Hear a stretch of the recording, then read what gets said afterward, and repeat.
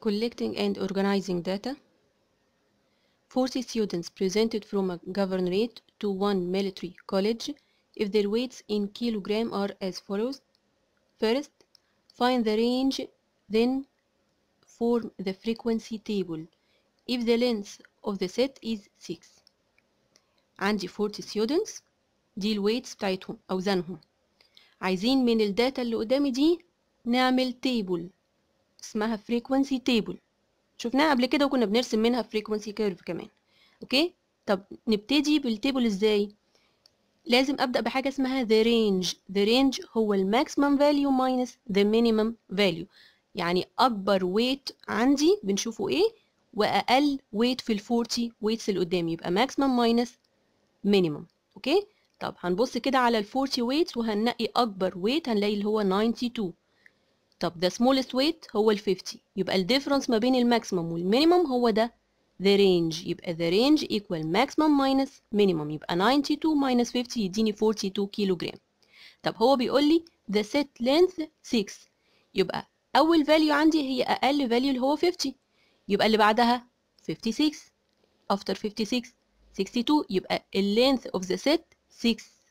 هو مديني the length of the set 6، يبقى من 50 ل 56 from 56 to 62 from 62 to 68 from 68 to 74 من 74 ل 80 from 80 to 86 واخر ست من 86 طبعا هتبقى ل 92 اللي هو اخر value عندي. اوكي، يطلعوا كام ست هنا؟ 8. ليه 8؟ 8 ولا 7؟ 1 2 3 4 5 6 7. ليه 7؟ الرينج طلع عندي 42 والست هو مديها لي اللينث ست ب 6، يبقى 42 divided 6 اللي هو اللينث من كل ست للتانية في فرق قد ايه؟ 6. يبقى 42 divided ال 6 هتديني كام؟ 7 sets. يبقى النمبر اوف sets 7 اللي هو عبارة عن ايه؟ عبارة عن الرينج اللي هو ال 42 divide the length of the set. اوكي، نبدأ بقى. أول set عندي from 50 to 56، يبقى كل النمبرز اللي من 50 ل 56، يعني أي نمبر هيقابلني 50 51 52 53 54 55، كل النمبر دي أول ست. أوكي، يبقى هنختار ونعمل التالت. طبعا عارفين يعني إيه تالت، بنفضل نعمل داش وبعد كده بنعد النمبر اوف داشز وبنكتبها في الفريكونسي. The second set from 56 to 62، النمبرز من 56 57 58 59 60 61 لحد ال 61 هنبتدي نعلم عليهم، وطبعا كل نمبر بناخده بنشطب عليه عشان ما ناخدوش مره كمان، ونبتدي نكتب في التالت وهيطلع الفريكونسي ب 8 and so on. عند ال 62 برضو the third set من 62 ل 68 هنكتب التالت وبعد كده الفريكونسي هيطلع ب 6. 68 to 74 برضو هنشوف النمبر اوف تاليز هيطلع ب 5. 74 the fifth set هيطلع ب 6. 80 to 86 هيطلع ب 4. from 86 to 92 اخر set هتطلع ب 6. لو عملنا addition بقى لكل الفريكونسي اللي طلع عندي ده 5 plus 8 plus 6 plus 5 plus 6 plus 4 plus 6 كل ده هيطلع ب 40. لازم يطلع ب 40. لو طلع اقل او ازيد معنى كده ان احنا حسبنا غلط، كتبنا نمبر مثلا مرتين او ان في نمبر ما كتبناهوش خالص. اوكي، فلازم يطلع 40 اللي هم 40 students. ناخد another example. In a competition of an acceptance exam for joining sport college, the height of 47 students هنا 47 in centimeter. دي الهايتس ل 47 students. لازم أول حاجة بشوف أكبر height وأقل height the maximum and the minimum. the maximum هنلاقيه 195، أكبر height عندي 195 وأقل length أو أقل height 155. الديفرنس ما بينهم هو ده the range. يبقى الرينج 195 minus 155 هيطلع ب 40.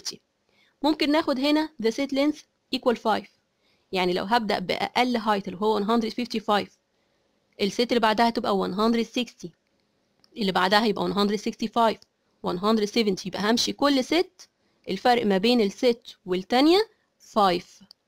اوكي، يبقى هيطلع عندي كام ست هنا؟ هما 40 divided ال 5 اللي هو ال length of the set هيديني 8 sets. نبدأ بقى أول ست من 155 ل 160. كل النمبرز اللي من 155 ل 160 هنعلم عليها ونشوف هتطلع كام. هتطلع 9. يبقى هنرسم 9 داشز كده 9 دول ولا 8؟ لا 8 سوري، ونكتب 8 في الفريكونسي.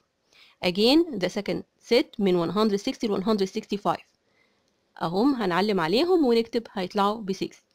from 165 to 170 كل النمبرز من 165 ل 170 هنعلم عليهم ونكتب في التالز هنعمل 6 داشز ونكتب طبعا في الفريكونسي 6. again from 170 to 175 هيطلع برضو 6. 175 to 180 هيطلعوا 4. from 180 to 185 again 6. from 185 to 190 برضو هنعلم عليهم، ويا ريت نكنسل نشطب بالقلم عشان نعرف عددهم قد ايه بالظبط. هيطلعوا 3. اخر ست هتطلع 8. لازم بقى هعمل اد لكل الفريكونسيز اللي عندي دي، ولازم تطلع كام؟ 47 لان النمبر في البدايه كان 47 students. اوكي طيب لو هنرسم بقى الفريكونسي تيبل، التالت ده بقى ماليش دعوه بيه خلاص، احنا عملنا التالت بس عشان يساعدنا في العد، انما اللي في النص ده اللي هو التالت ماليش دعوه بيه. يبقى هنكتب في الفريكونسي تيبل هنكتب ست وفريكونسي، السيتس كلها اللي عندي والفريكونسي، وطبعا اخر ديجيت هنكتبها التوتال. اوكي يبقى احنا ممكن نرسم او نعمل الفريكونسي تيبل، نكتب الفريكونسي تيبل from the tallies او frequency tallies. التيبل اللي قدامي دي اللي اسمها frequency tallies، منها نقدر نرسم frequency table، اللي من التيبل اللي هرسمه ده اقدر ارسم frequency curve.